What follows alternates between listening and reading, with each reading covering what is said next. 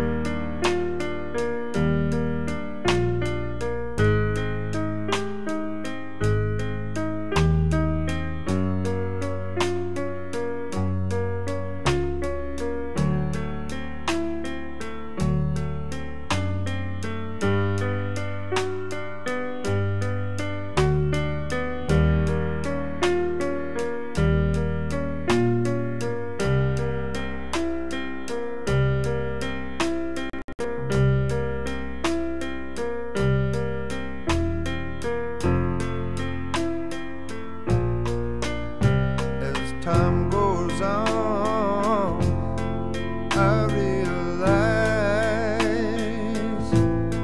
just what you mean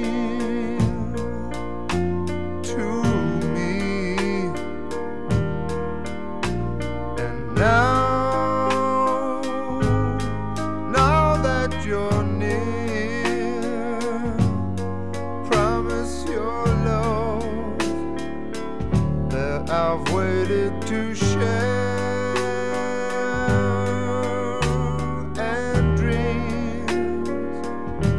Our moments together,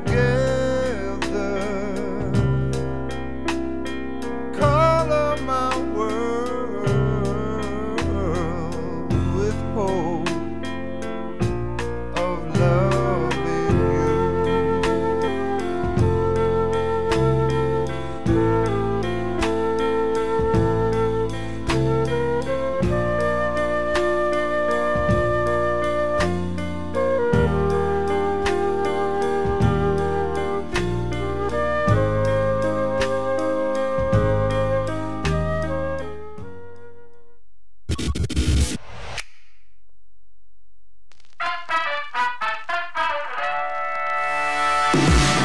Nothing like this before, like this before, like this before. You ain't seen nothing like this before, like this before, like this. You ain't seen nothing like me before, like me before, like me before.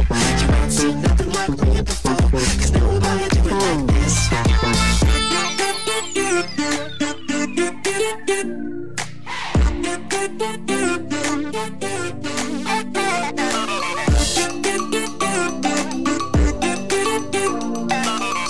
Nothing like this before, like this before, like this.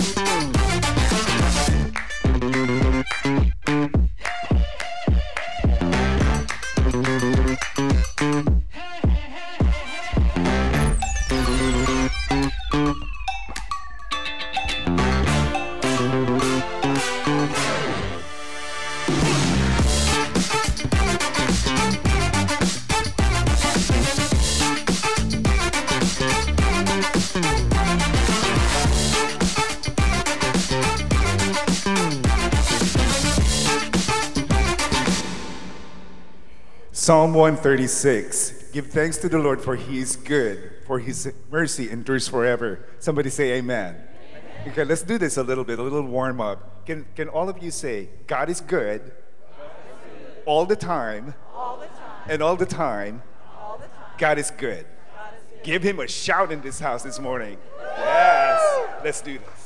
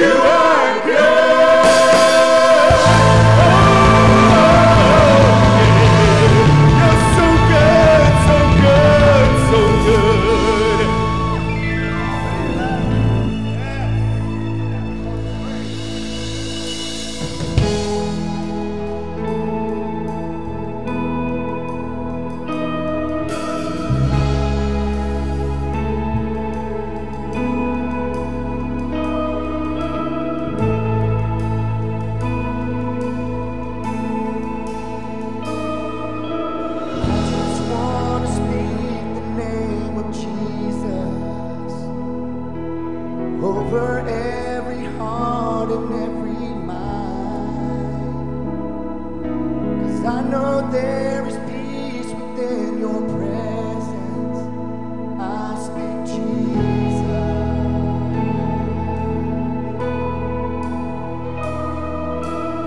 I just want to speak the name of Jesus till every dark addiction starts to break,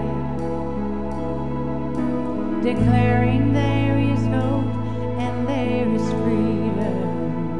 I speak Jesus. Your name is power. Your name is healing. Your name is life. Break every stronghold. Shine through the shadows. Burn like a light. I just want to speak the name of Jesus over fear and all anxiety. To every soul captive by depression, I speak Jesus. Your name is power. Your name is healing. Your name is life. Break every stronghold. Shine through the shadows. Burn like a light. Your name is power. And we declare it now. Your name is life. Break every stronghold. Shine through the shadows. Burn like a fire. Shout Jesus from the mountains and Jesus in the streets. Jesus in the darkness over every enemy. And Jesus for my family, I speak the holy name, Jesus. Shout Jesus from the mountains, Jesus in the streets, Jesus in the darkness over every enemy. Jesus for my family, I speak the holy name, Jesus. Your name is power. Your name is healing. Your name is life. Break every stronghold. Shine through the shadows. Burn like a fire.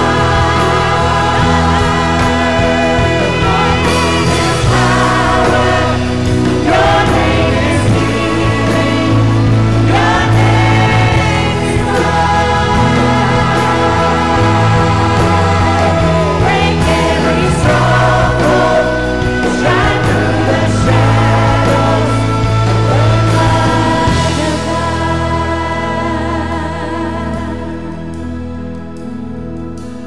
I just want to speak the name of Jesus over every heart and every mind.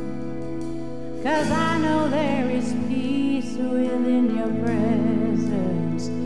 I speak Jesus.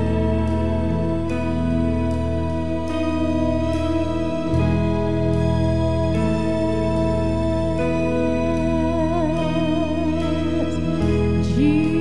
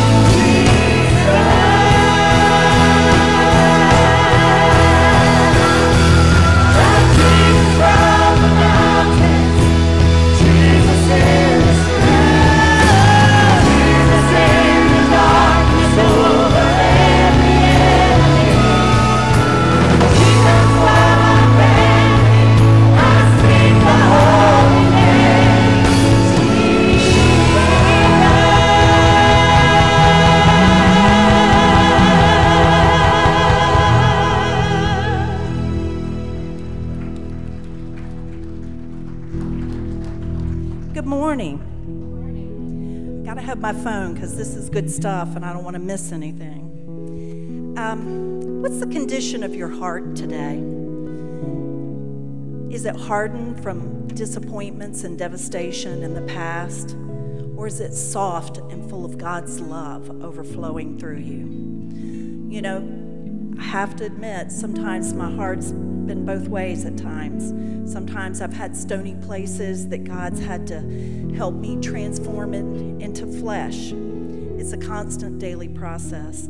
I've been reading in the chapter 36 of Ezekiel, and that was written by a priest who was called by God to prophesy the destruction of Israel and their rebellion. So I bet that was some good times. But there was one verse that really stood out to me, and that was Ezekiel 36:26. And it says, I will give you a new heart and put a new spirit within you. I will remove your heart of stone and give you a heart of flesh. And you know, this is our promise from God, that he can take our stubborn heart and turn it into flesh and get rid of our old hurts. You know, we've all experienced devastation, hurt, shame, bitterness, guilt. And these stones, came to me, these stones keep us from allowing God to dwell in our heart. And so I'm asking you to pray with me this week and join me in the process of allowing God to have access to our hearts. Instead of letting hurts and stones take up space, let's let God dwell in our hearts so that we're overflowing with love and it flows upon other people. Let's pray. God, I want you to turn our hearts of stone into a heart of flesh.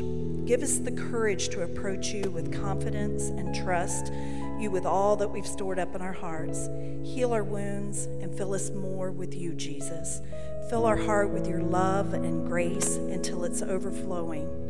Let our hearts, our minds, and our ears be open to receive the message that Pastor Rick's prepared for us. We pray all these things in your name. And all God's people said, amen.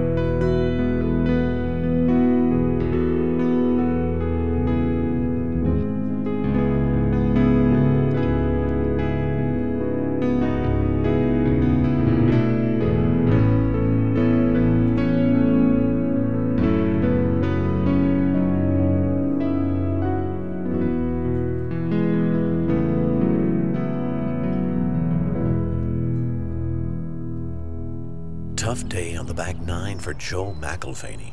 If he does not sink this putt, he will not move on to Sunday tournament play.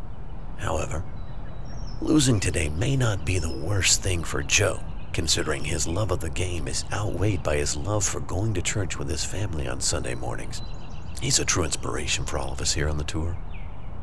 Although, if he's knocked out of the tournament today, the real tragedy won't be that another Sunday will go by without Joe McElvaney advancing to the final round on Sunday. No, the real tragedy is that another Sunday will go by without him inviting his best friend in the whole world to church. You know, you'd think, after all these years, that Joe would consider the fact that his buddy Steve may want to go to church to cleanse himself from his selfish, sinful heathenry. But enough about that. Joe's got a 12-footer to sink here. Do you want to go to church with us tomorrow? Yeah. Thank you.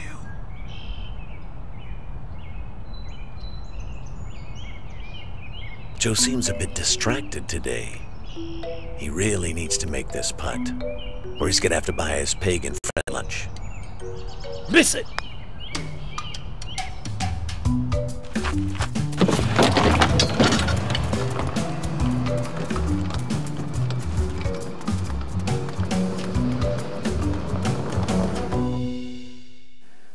Invite someone, but not like that. I'm so proud of you. You're such a generous church. You give, and God blesses and uses what you give to have great ministry here in our own church and our community and also around the world. So thank you for that. So this is our time of giving. If you're giving today, there are buckets on either side of the stage to receive your gift. Maybe you want to set up online giving. There'll be some information about how you can do that. We'll give you a couple of minutes. God bless you. God loves a cheerful giver.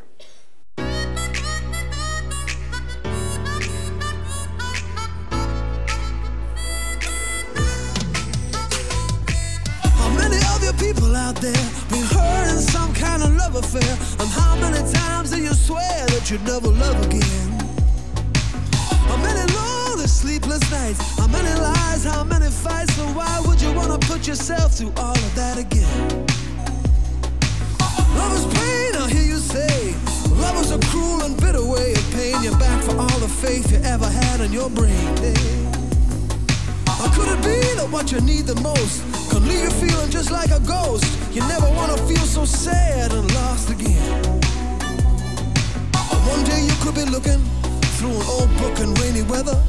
You see a picture of her smiling at you when you were still together. You could be walking down the street, and who should you chance to meet but that same old smile you've been thinking of all day? Why don't we turn the clock to 0, honey? I'll sell the stock, we'll spend all the money. We're starting up a brand new day. Turn the clock on the way back. I wonder if she'll take me back. I'm thinking in a brand new way. Turn the clock to 0, sister. You'll never know how much I missed her. I'm starting up a brand new day. Turn the clock to 0, boss, and rivers wide will swim across me. We're starting up a brand new day. It could happen to you, just like it happened to me. There's simply no immunity, there's no guarantee. I say, love is such a force. If you find yourself in it, babe, need some time for reflection, you say, baby, wait a minute, wait a minute, wait a minute, wait a minute, wait a minute, wait a minute. Why don't we turn the clock to 0, honey? I'll sell the stock, we'll spend all the money. We're starting up a brand new day. Turn the clock to 0, Mac. I'm begging her to take me back. I'm thinking in a brand new way. Turn the clock to 0, boss. The river's wide, we'll swim across it. Starting up a brand new day. Turn the clock to 0, buddy. Don't wanna be no funny duddy. We're starting up a brand new day. I'm the rhythm in your tune. I'm the sun and you're the moon. I'm the bat and you're the cave. You're the beast and I'm the wave. I'm the plow and you're the land. You're the glove and I'm the hand. I'm the train and you're the station. I'm the flagpole to your nation. Miscellaneous. Okay. So what do we have left in the miscellaneous envelope? Nothing. Nothing. Where did it all go? Diapers. Diapers? Since when does diaper money come Listen out of up, you two. We need to talk about Easter. Honey, we would love to talk with you about Easter, but Mommy and Daddy sick are of kind waiting of busy. on you guys. Lucy, hi. Look, we know how important it is for you to invite our family and friends to Easter services. We've just been really busy lately. Okay, that's enough, big guy. Excuse you? Who are you inviting to Easter service? I need names, people. Okay. Have you been letting her listen to sermons in the minivan again? Sweetie, can you please just get off the coffee table? The floor is lava.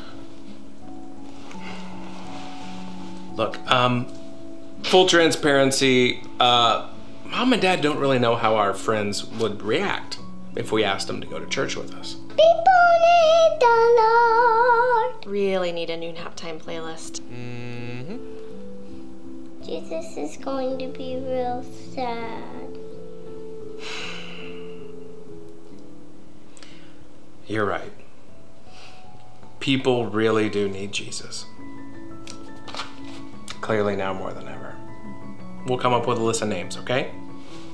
Daddy, please try to keep up. Whoa. No, not Chris from work. Yeah, Chris from work. Oh.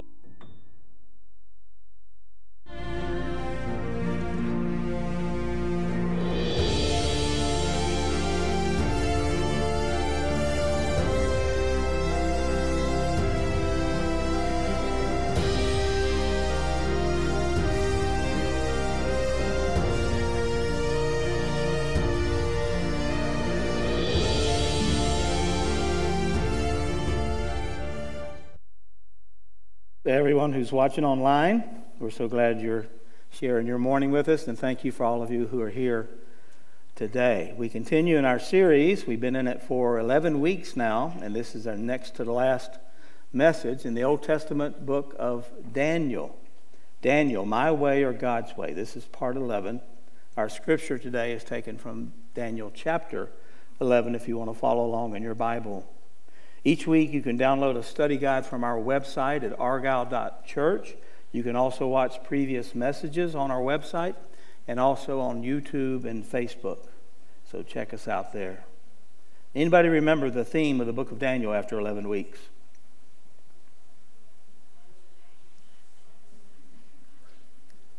God is sovereign. Sovereign's not a word that we use a lot. Basically, that means God is in control.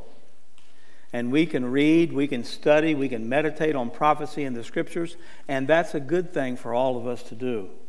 But ultimately, only God knows the future. So he gives us a glimpse of things to come. I think he does that to encourage us so that we can have hope in these difficult days. And that's why it's important to study prophecy. Since we know that God is sovereign, right? Since we know that God is in control, we know who holds the future. And that knowledge should give us hope. And that hope in God can change us from the inside out. That's what the scriptures say in 1 John chapter 3 and verse 3. And everyone who has this hope in him purifies himself just as he is pure.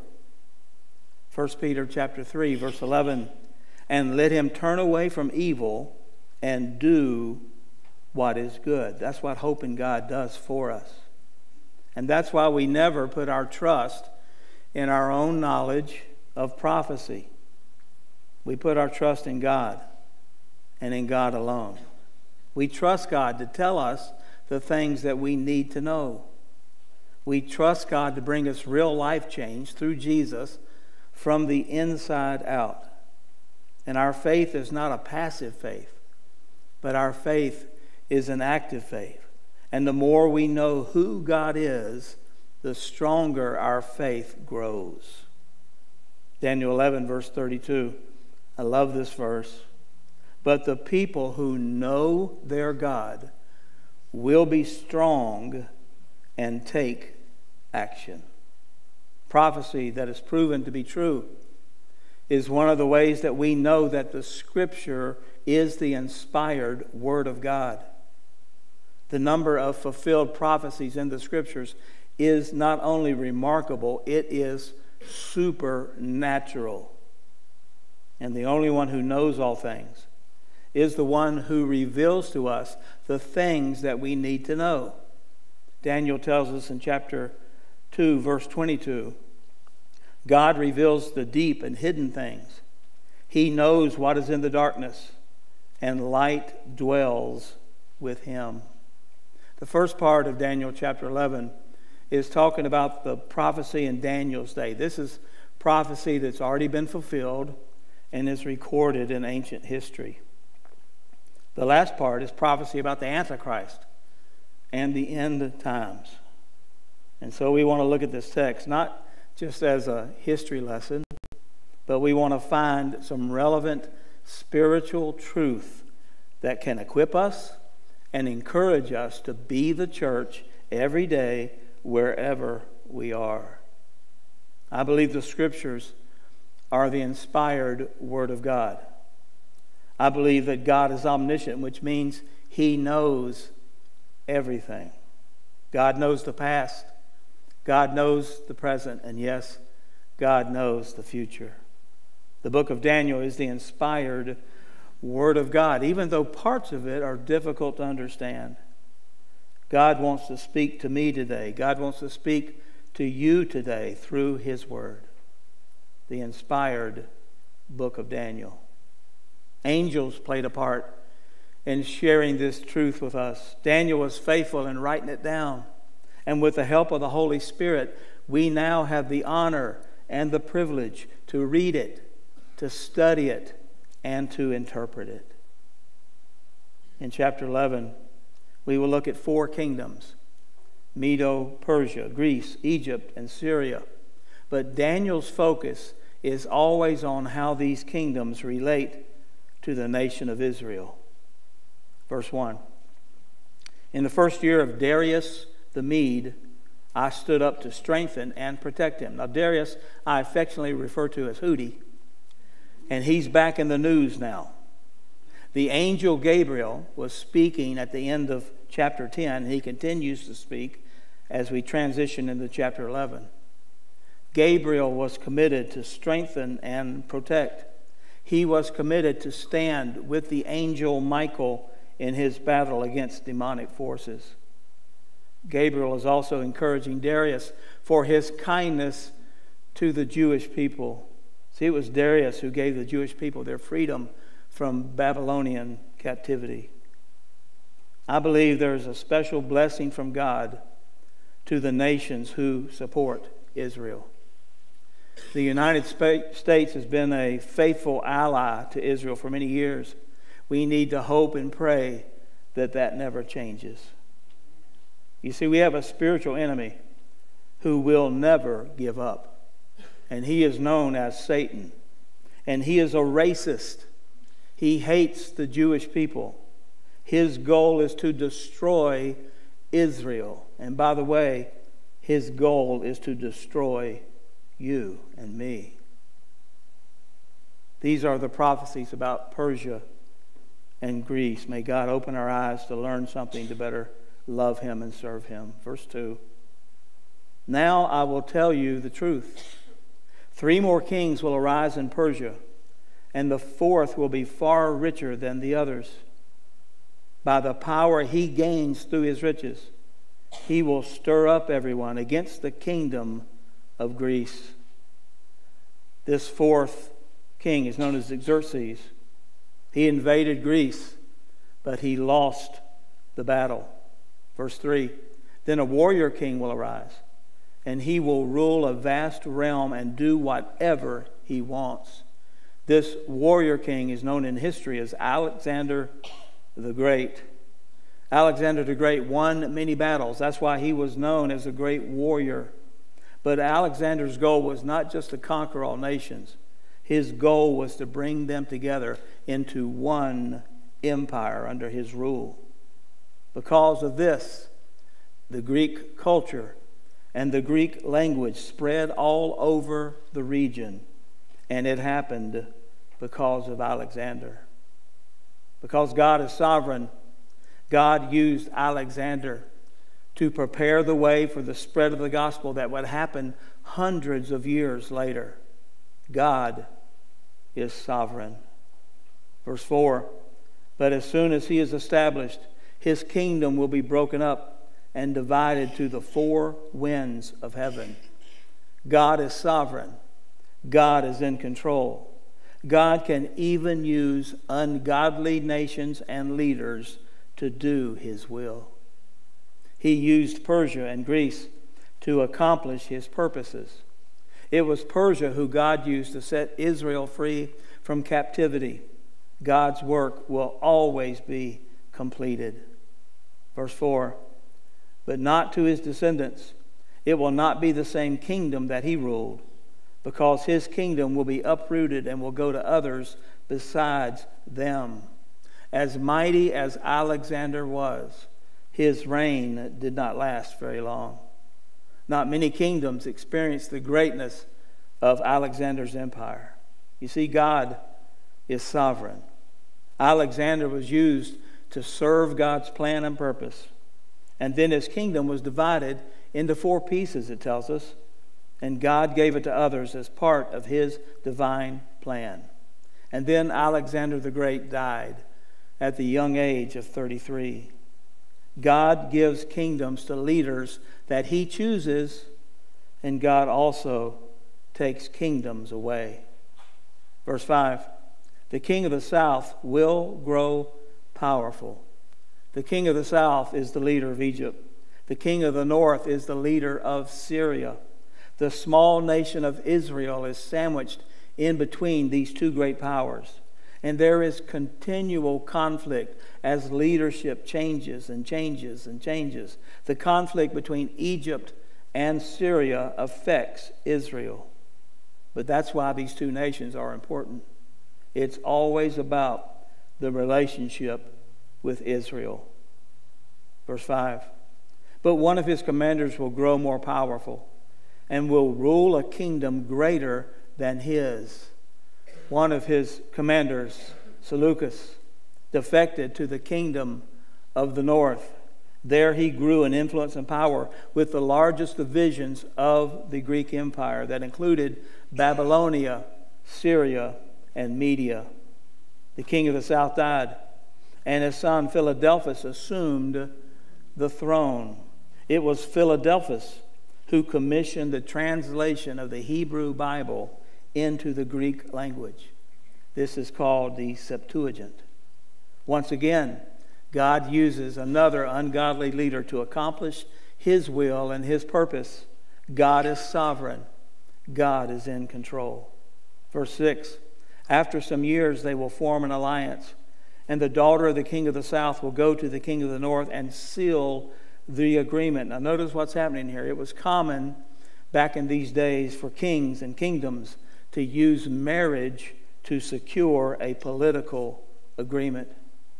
Verse 6, she will not retain power, and his strength will not endure. She will be given up together with her entourage, her father, and the one who supported her during those times. See, we can see from this that this marriage agreement did not work. It only created a complicated web of trouble that would have made a great soap opera. You need to read this story. The king of the south demanded that Antiochus divorce his wife and marry the king's daughter, Berenice. But the divorced wife of Antiochus became full of rage, and so she murdered Antiochus, Berenice, and even their infant child. We see in this story that everyone does not live happily ever after. In the end, 3 people were murdered.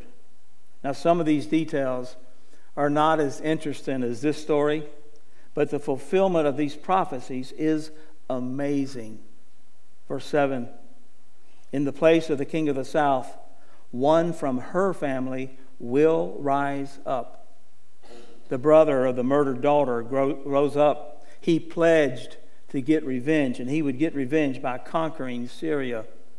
The trouble continues. Verse 7, come against the army and enter the fortress of the king of the north. He will take action against them, and he will triumph. He will even take their gods captive to Egypt with their metal images and their precious articles of silver and gold. For some years he will stay away from the king of the north, who will enter the kingdom of the king of the south and then return to his own land. All through the rest of this chapter, conflict after conflict continues. Battle after battle keeps happening. Kings assume the throne. Kings are kicked off of their throne. Trouble continues between the kingdom of the south and the kingdom of the north. But notice that the human condition after all these years has not changed. They were messed up then, just like we're messed up now. The lust for power and the lust for wealth will drive people to do terrible things to each other. And that continues all through chapter 11. And it even continues today. Now a new leader comes on the scene. His brother was the king of the north. When his brother is murdered, he takes over the throne, even though it was not his throne to take. He would become the most cruel king of the north that ever lived. He was known as Antiochus IV Epiphanes. Antiochus IV Epiphanes is a type. He's a foreshadowing of the Antichrist who will come many, many years later in the last days. Verse 21, in his place a despised person will arise. Royal honors will not be given to him. You see, this guy was a terrible person, a terrible leader. He was not in line to take the throne, so no honors were given to him. Verse 21, but he will come during a time of peace and seize the kingdom by intrigue. Notice, not by battles, not by fighting, but by intrigue. He will claim to be the one who brought the peace, but he is a deceiver and he is a liar. Verse 22, a flood of forces will be swept away before him. They will be broken as well as the covenant prince. In a battle with Egypt, the Egyptians will be defeated, and they were defeated in such a way that it seemed like a flood had washed them away. The prince of the covenant was murdered at the command of Antiochus. Verse 23, after an alliance is made with him, he will act deceitfully. He will rise to power with a small nation. Antiochus forms a fake alliance with the king of the south.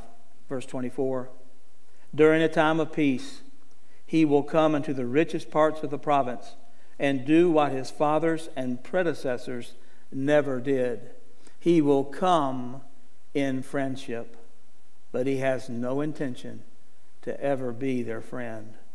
Verse 24, he will lavish plunder, loot, wealth on his followers. He will make plans against fortified cities, but only for a time.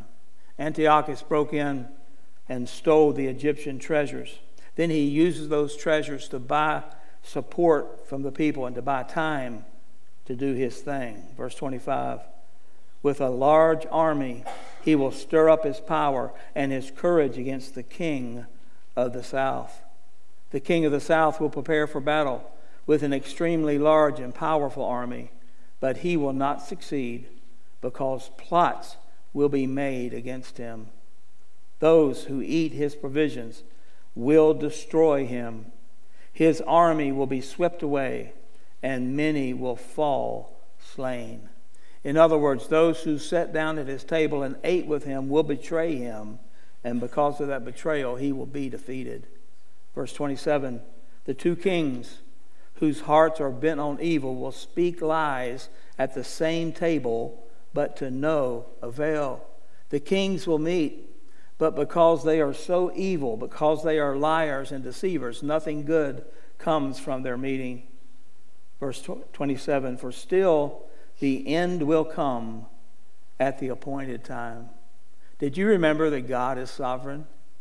That God is in control? And when God says your time is up, your time is up. Verse 28, the king of the north will return to his land with great wealth, but his heart will be set against the holy covenant. He will take action, then return to his own land.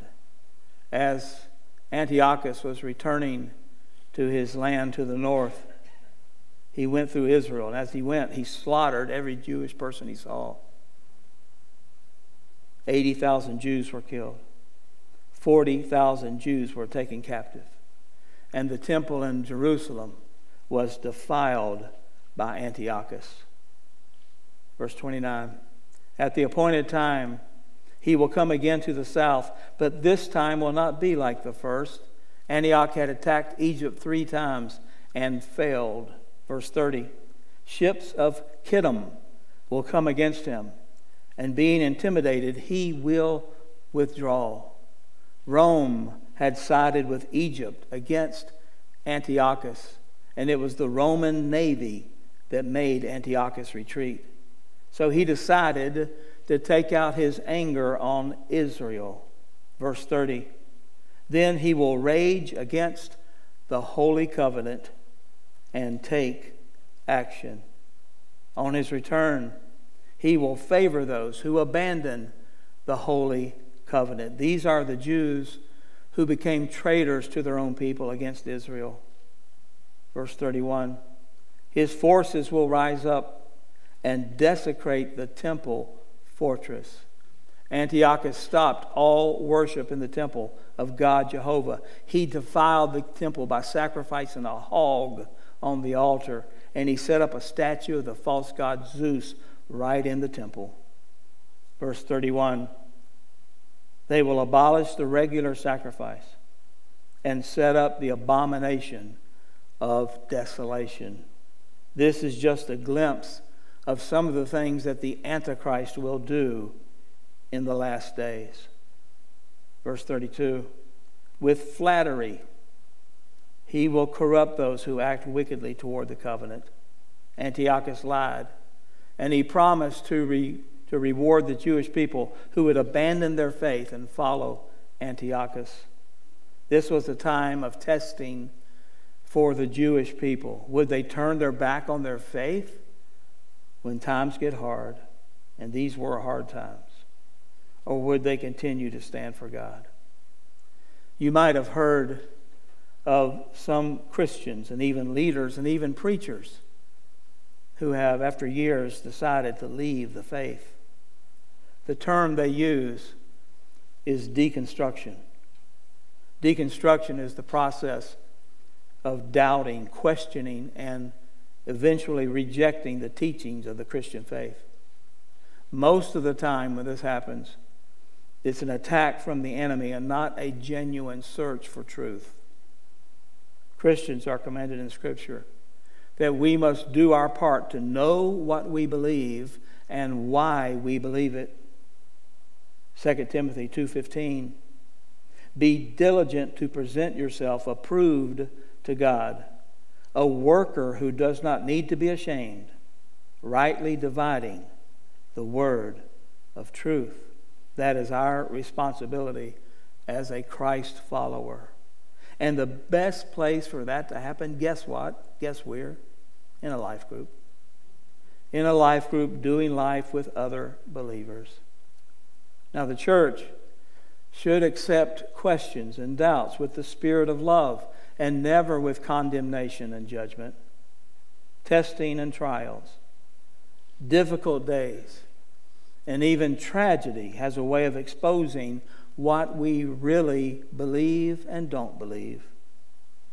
God's people in the book of Daniel had to choose my way or God's way. Verse 32, but the people who know their God, but the people who really know their God will be strong and take action. Those who intimately know God, those who have a personal relationship with Him, they know who God is and what He's all about. Those who really know God will not deconstruct, but will be strong for God and will take action for His kingdom. What action will they take? To stand for the faith and to trust in the Lord with all your heart. But the people who know their God will be strong and take action. The people who really know God do not need to fear the last days, do not need to fear the end times, since God is sovereign and God is in control. In faith, we can pray from our heart to God, come quickly, Lord Jesus. Let's pray. God, for the truth of your word, we thank you. Sometimes it's hard to figure out what you're saying, but your Holy Spirit helps us do that, and thank you for that. God, may something that we've talked about today change us from the inside out.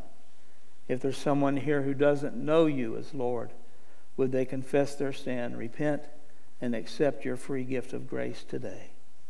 Thank you, God, that you have control over the future. And in you we can trust with all our heart. In Jesus' name, amen. People matter to God, every single one of them. Jesus was born for people, lived for people, died for people, conquered sin and death for people. As we prepare to celebrate Easter, it's time to let people know this day is for them. This is our calling, our commission. The power of the resurrection has changed our lives, but it's not meant to stop there. The life-changing love of the cross, the unquenchable passion of the grave, the unbeatable power which rolled away the stone, is meant to pierce the hearts of people. This Easter, don't keep it to yourself. Step out, reach out, speak out, and invite.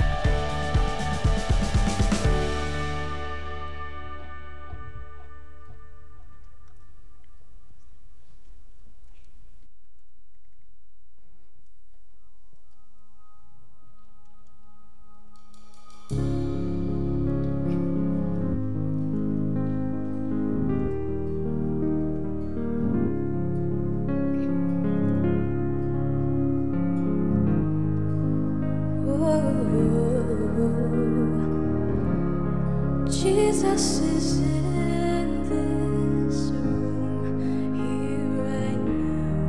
here right now, making this place I stand, holy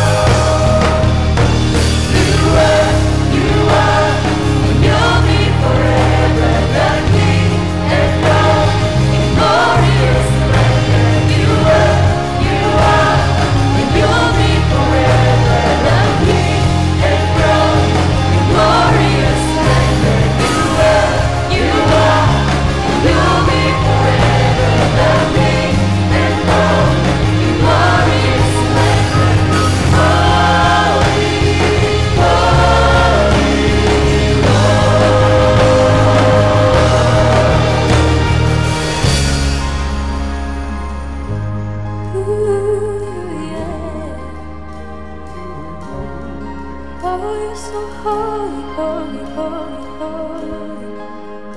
Yeah. Jesus is in this room,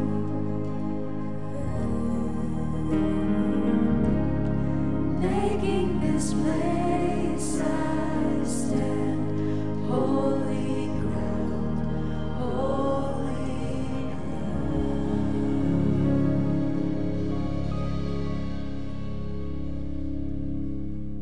ground. Will you sing with me? Oh Lord, you're beautiful.